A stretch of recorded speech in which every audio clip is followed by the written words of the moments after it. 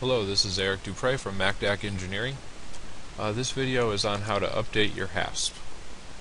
First of all, you want to be sitting at the PC that you have Mastercam installed in and the sim is plugged in. Second of all, you have an email from Macdac Engineering. It looks similar to this. You want to save your attachment, which is your code, on the desktop.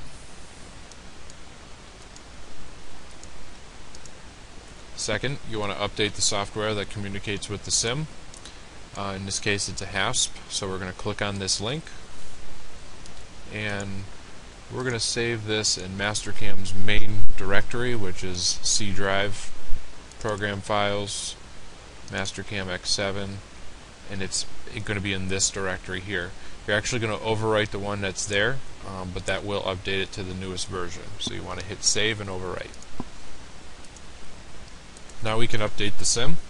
So go to your Start button, All Programs, Mastercam X7, Utilities, and Hasp X. Now you want to navigate to the code file you saved on the desktop from the email. So you hit Update Code, navigate to the desktop,